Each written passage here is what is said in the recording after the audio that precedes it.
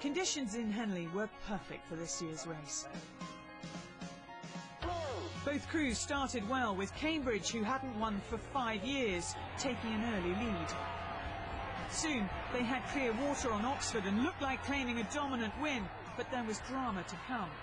Caroline Reid, in the 2 seat, caught her oar, which threw her backwards, and the boat almost ground to a halt. Oxford back in it, Cambridge fighting to stay ahead. It was tight, the light blues eventually hearing the news that they had won. Just. The traditional celebration followed before thoughts turned to the Tideway in 3 years' time. No disrespect to boat race, but obviously it's been men only for 100 and something years, so it's a big plus for the women now to get that and bring it in line with lots of other sports where the women have equal footing. It's a hell of a journey we've got to make to get there, but CUW has come on so much in the last 2 years, and we can make it. We are as good as the men, and we're going to show it, and we're going to move to the Tideway in 2 years' time.